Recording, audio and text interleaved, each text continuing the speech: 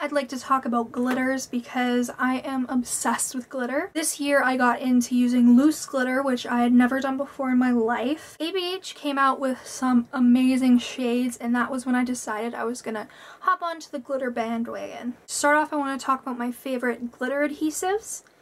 An affordable option I have is NYX Glitter Primer. I have yet to find anything else affordable that works as good as this. I think it is a really cool base to use, and I really do think it works very well and is comparable to high-end products like the Too Faced Glitter Glue. ABH also has a glitter adhesive, which this is a liquid and not like a cream. I do love this. It smells glorious. It is very perfect with their glitters especially. It just makes everything adhere beautifully and stay all day.